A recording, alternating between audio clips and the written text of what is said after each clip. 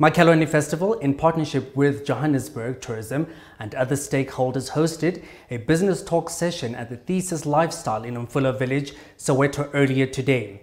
This forms part of the build-up to the annual festival that will be held this weekend under the theme Change Makers. Our news reporter Makhelwane was there and filed this report.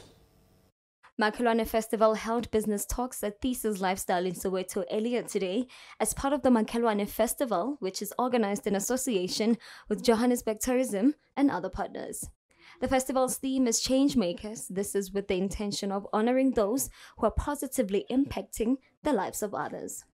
The co-founder of Makhelwane Festival, Thesis stated that the event is held with the intention of establishing a marketplace where individuals may display their goods and services.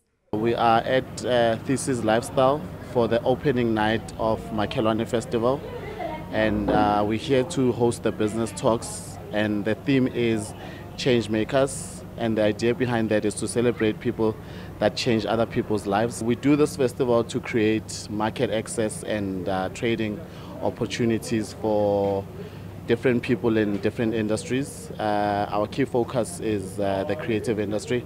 So we want to create an environment for people to be able to showcase their products.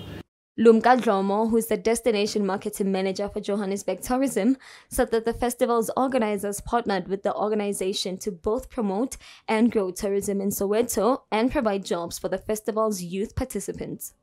We have partnered with the organizers of the festival, also from the tourism point of view, to increase and to promote tourism within the Soweto as the biggest township in South Africa.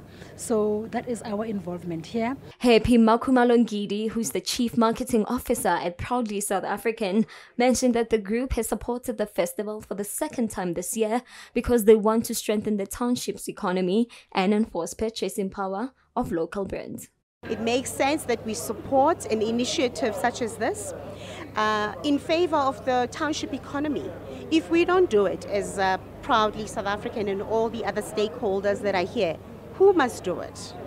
For the benefit of the economy in the township, and and we are here through this association and support to remind everybody, the audiences, your audiences, everybody who's here, about how important it is for us to support local and to buy local.